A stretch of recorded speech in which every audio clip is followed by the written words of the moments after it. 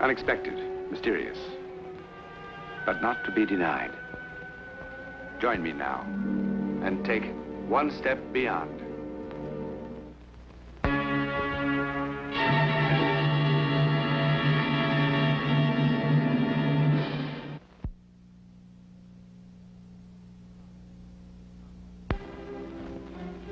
These columns, centuries old, are almost as ancient as Mexico City itself. Our search for the true story of a ghost has brought us here to the great capital of Mexico. And this historic monastery, now a school. What's more, there is a man yet alive who lived a century in one night within these very walls. You will meet him as soon as you have seen his terrifying experience.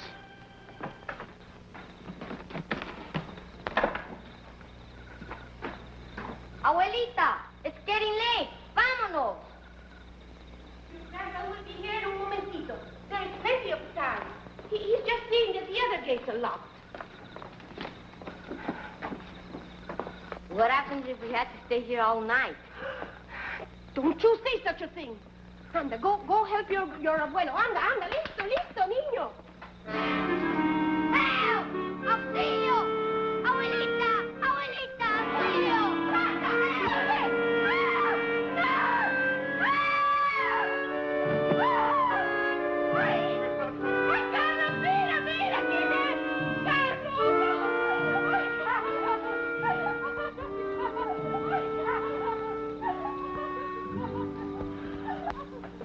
Take a little tequila, it will give you strength.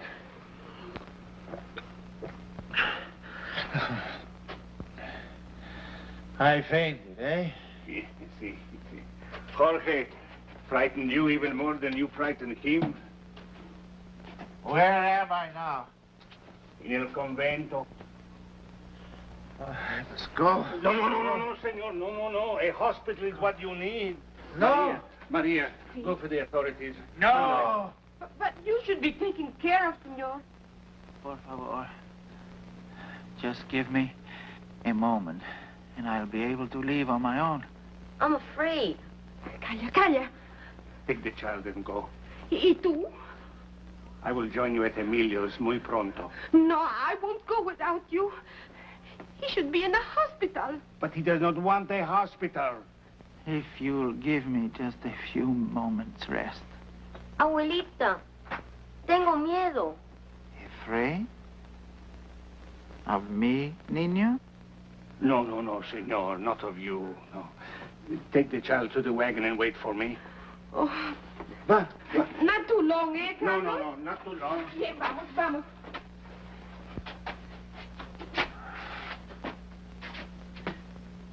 If not me, who is the child afraid of? I'll go find some food for you in the kitchen.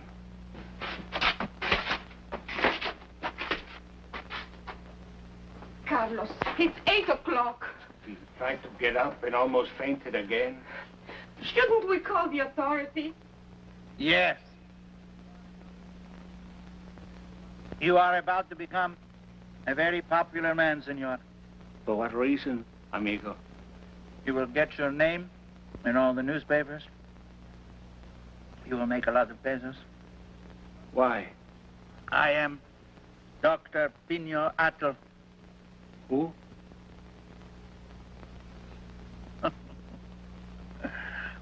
Such is fame, eh? I'm sorry, senor, but we live a simple life here. I was very close to the Presidente.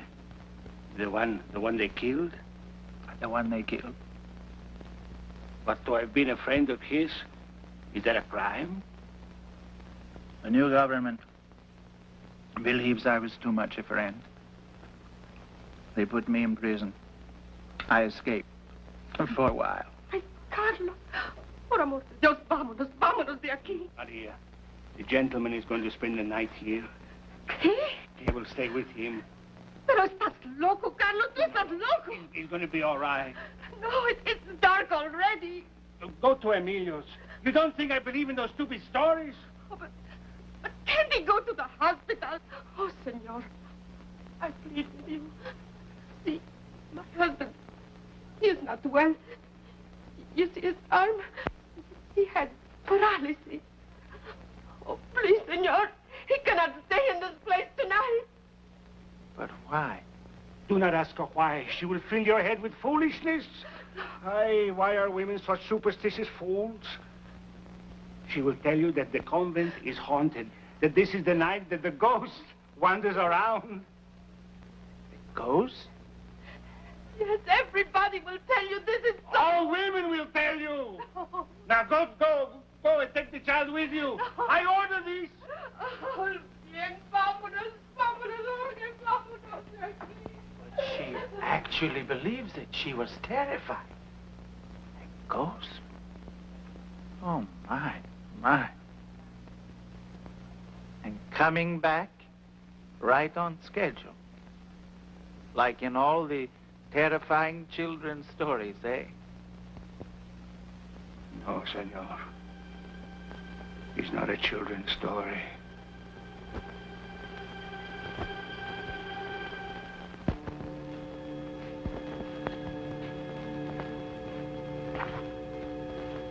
Senor, this is not the result of a children's story.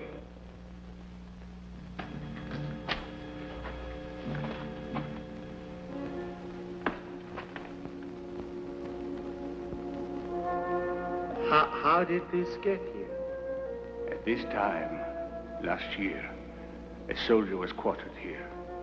He was alone in here. He screamed. We came. He said a terrific force had pushed him up against the wall. Then we found this. It must be some trick. But who would play such a trick? But this is the hand of a giant. Yes. You do not believe this? I don't know. I'm not sure. This was once an Aztec shrine. 2 days a year, terrible brave days in their calendar. Slaves were put to death here. It is said this is one such day. An old man can be as silly as an old woman, eh, senor? But you think this is all foolishness. Yet everyone in this neighborhood believes in this ghost, this specter. It is said that he was an Indian warrior whom the Aztec king sacrificed in the fullness of his youth and power. It is said that he was 7 feet tall. If that is his hand, then he must have been. See? You are amused at me, eh, senor? I'm afraid I was born a skeptic, mi buen amigo. Hey, look about us, my dear benefactor. Huh? It is time now for his appearance. But where is he? This Aztec giant who chants and thrusts his hands against walls. Where is he?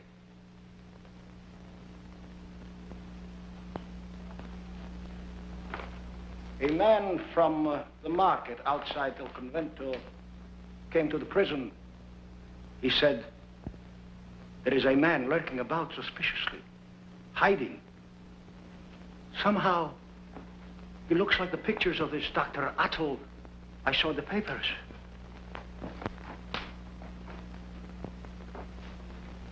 Oh, the man must have been blind.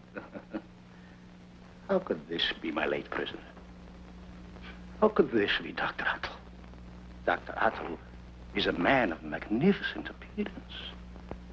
His face is always clean-shaven. He is a great artist, a profound philosopher, a confidante of presidents. Poor stinking wretch. How can you be Dr. Atl? How? How? It hurts. My head has been hurting for 5 days. Who helped you escape? No one. We shall see about no one. Out that gate and into the car of the curb. What are you going to do with him? Feed him to the pigeons in the square. Why? Who are you? He is only the porter here. He did not know who I was. Let him talk for himself.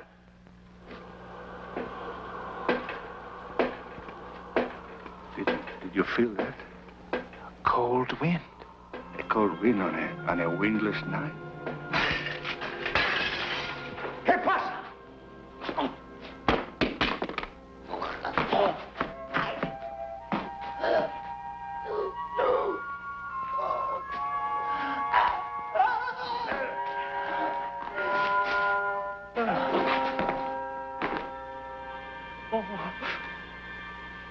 Oh.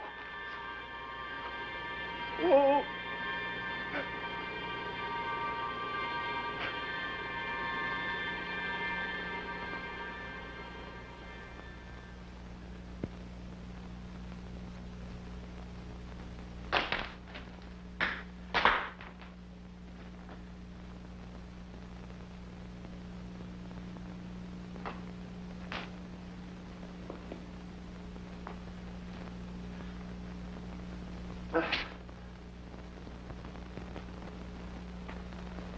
Caramba.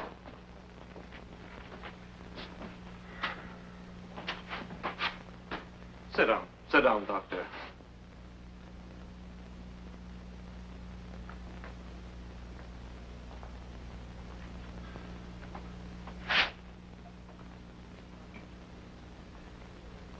Dr. Roth, you are an exceedingly intelligent man.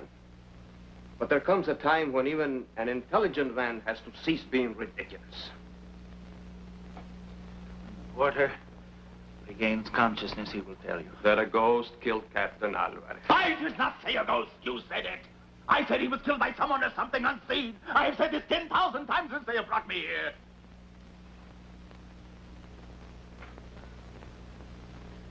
You're a man whose luck has really run down.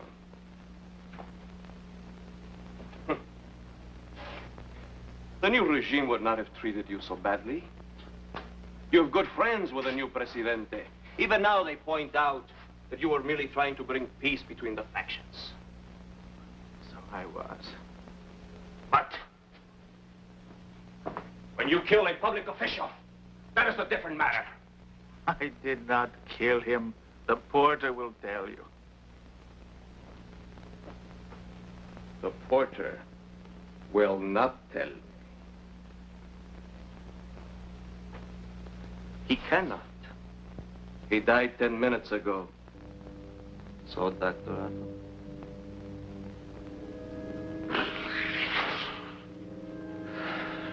He would have told you the truth. How safe you are in saying that now. I did not kill him.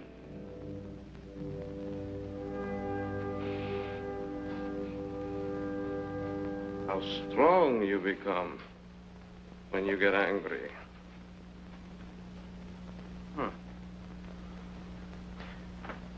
Would you like to hear the surgeon's report? Fracture of left mandible, fracture of maxilla, fracture of temporal bones, gross abrasions on left side of neck, multiple fractures of clavicle. How could I have done that? Eh? The captain lies dead in the basement morgue. Have you seen the body? Isn't the report enough? It's too much. That's the point. If you will go and see the body, you will see that I could not have done it. Will you see the body with me? Yes. Muy bien. Vamos. Vamos.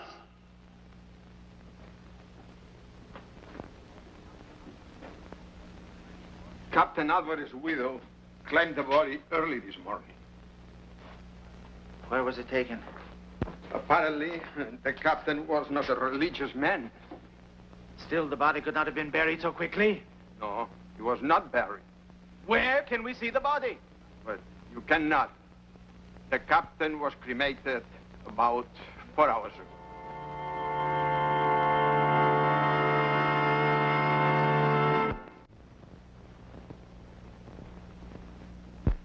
You are quite correct, sir. My luck has run down. Perhaps not. Salte. I must admit, Dr. Atl, I was deeply impressed.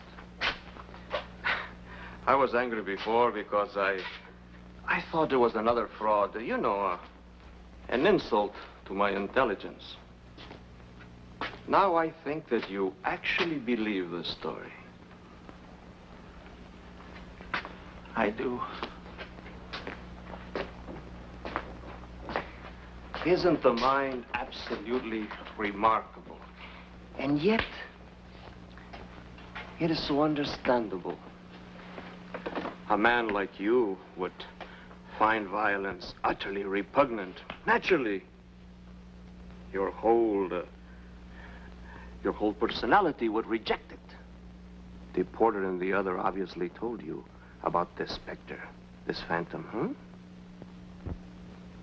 Did you not find it utterly ridiculous at the time?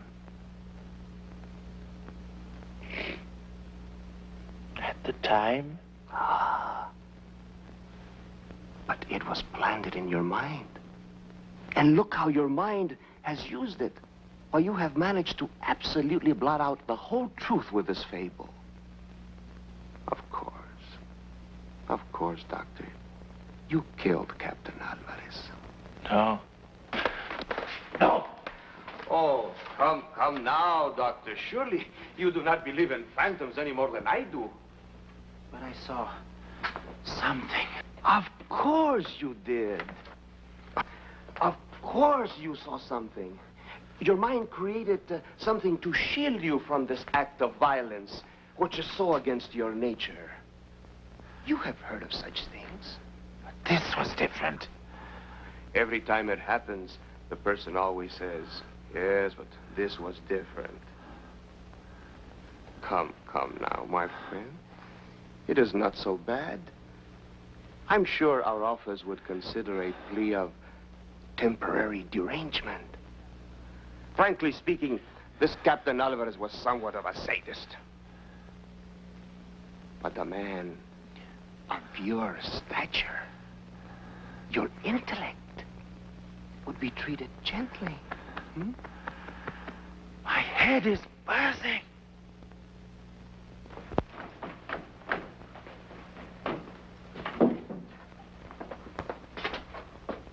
What are you doing? Gomez wants to borrow it just for an hour, and since I'm about to go off duty anyhow. Gomez. Senora Alvarez is paying him 300 pesos, so he wants it to be perfect. And how much is the vulture paying you? Nothing, sir. I assure you... You assure me? Get up, go on. 300 pesos. The vulture.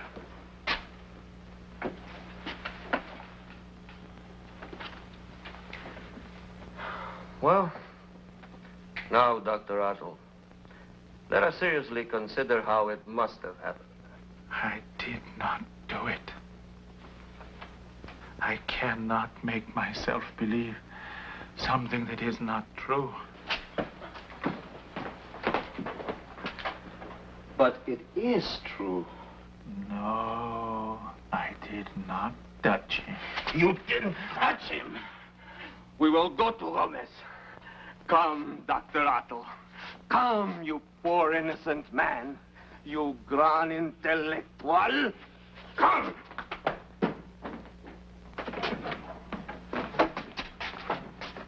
Gomez, I brought this gentleman along to show him what you are doing for Captain Alvarez's widow. But it's not ready.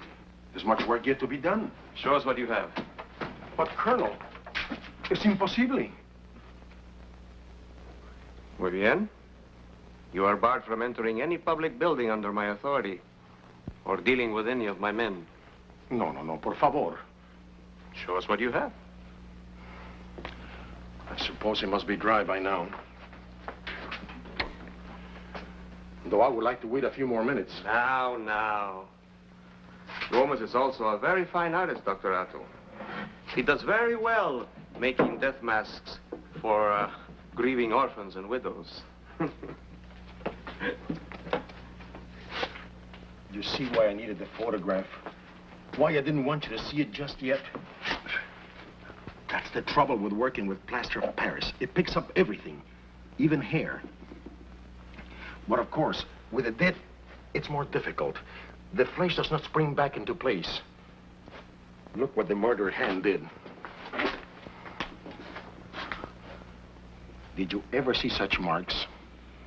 But I assure you will be first rate when I deliver it to the senora. What fingers this brute must have had. Look here. And here. This strangler, Colonel Ferrero, what kind of a creature was he? He must have been a giant.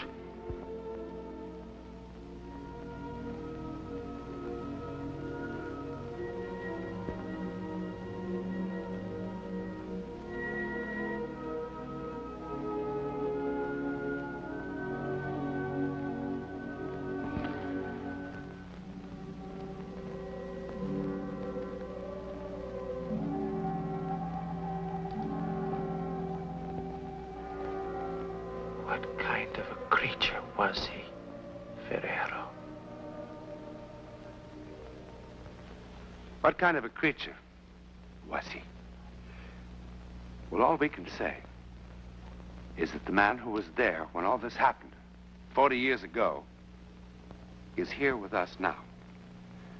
We are indeed honored by the presence of perhaps one of Mexico's most distinguished living artists, philosophers, and critic, Dr. Adel. Doctor, for the purposes of dramatization and condensation, you allowed us certain liberties with your incredible story. But the psychic occurrence, that happened exactly as reenacted. Isn't that so? Yes, in 1920, in the courtyard of El Convento de la Merced. El Convento de la Merced is the convent that we photographed in the first part of the picture.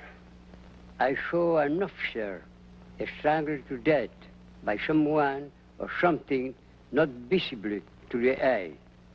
The officer was strangled by someone or something not to be seen by the eye. It's an incredible story, Doctor. And you were saved from a murder charge by the use of a plaster of Paris cast, similar to this one, taken of the dead man. No? That's correct. For the marks on the throat could only have been made by a giant. And plainly, I am far from that. Doctor, show me exactly how you put your hand on the throat to defend yourself. My word, is that incredible. How small your hand is compared to this hand of the giant, huh? Dr. Adel, how close were you to whatever happened? As close I am to you, and I see you quite clearly. Thank you, Doctor. Explain it? We cannot. All we can say is that it happened, and to that man. Why was El Convento de la Merced haunted by that specter? Could it be that among all those millions sacrificed savagely throughout bloody history, something remains here on Earth? A troubled shadow to remind the living that injustice has been done? I wonder.